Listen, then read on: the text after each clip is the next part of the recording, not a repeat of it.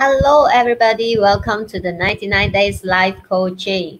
Right. Do you find today's topic interesting? If you do, please do help me to share it out. And at the same time, do let me know which countries are you tuning in from. If you're from Malaysia, give me some likes. And if you are from Singapore, send me some love. And if you're from other countries, just click on any icon that you like. Okay. So yeah, today's topic is about how to reduce hunger. So that means how to lower this hormone called ghrelin, okay, to reduce our hunger itself. So just to recap my earlier post today, right?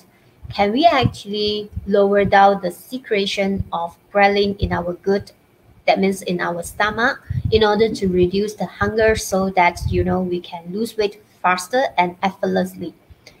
And the answer is yeah, I'm going to reveal the 6 tips in this live itself, right? And the second question is that, are there any drugs or supplements in the market that actually serve a similar function? That means, is there any drugs or supplements that actually help us to reduce this hunger hormone itself? Wow. I mean, we are very lucky, and I'm so grateful that, so far, the ghrelin or the hunger hormone itself cannot be directly controlled by drugs or even diet or even supplements.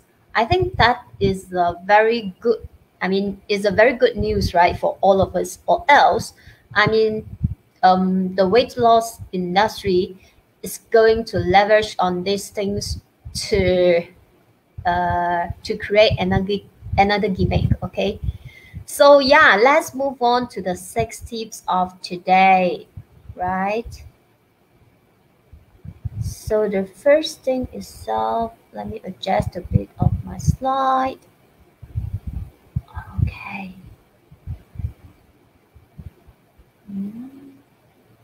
Okay, so the first tip itself, right, is to avoid weight extremes.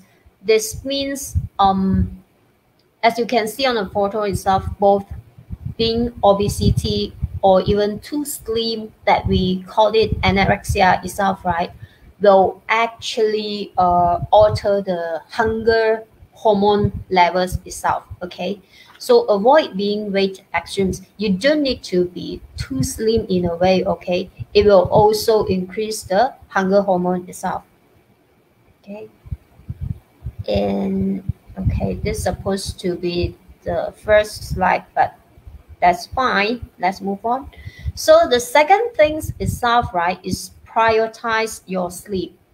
As most of us know that if you have poor sleep, it will increase your hunger and also increase your weight gain itself.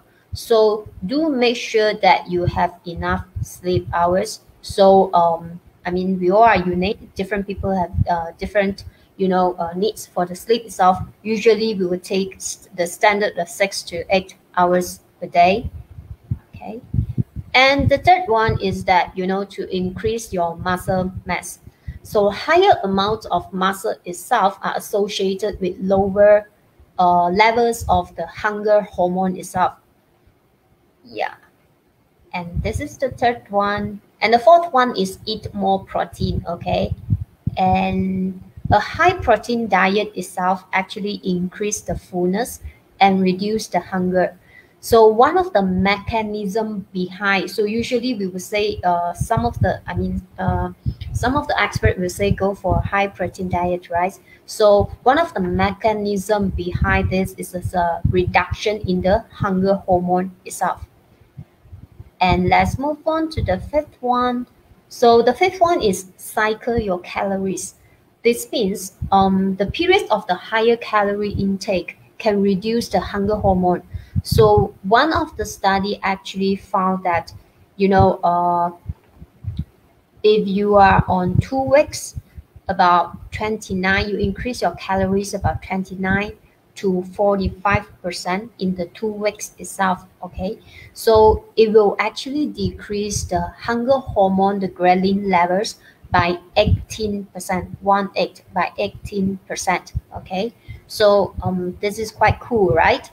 So, and the last one is that to maintain a stable weight itself, drastic weight changes or even yo-yo dieting can actually disrupt the key hormone, including the ghrelin itself. That means it will disrupt the hormones, other hormones, like example, leptin, your DOSE hormones in your body itself, included ghrelin itself. Okay, so if you are someone who would like to find out more about how to achieve a healthy weight and maintain it permanently, and you would need to join my webinar, which is next Friday.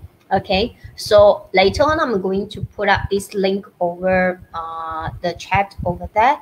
And this is only limited to the first 20 packs. You don't want to miss it because I don't do it often. Okay, so with that, I'll see you tomorrow.